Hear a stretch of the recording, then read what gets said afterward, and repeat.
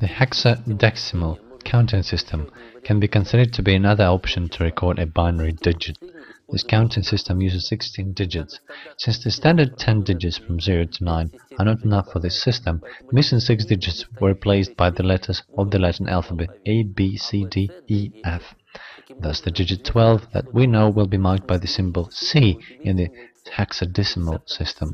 If you write down the tables of addition and multiplication in the hexadecimal system, you can perform operations with digits in the same way as in the decimal system. For example, let's consider multiplication of 125 by 2b3. Multiplication of 125 by 3 gives us 36f.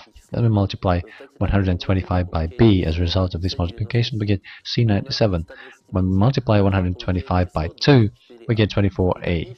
As we add the numbers, we get the result 316df.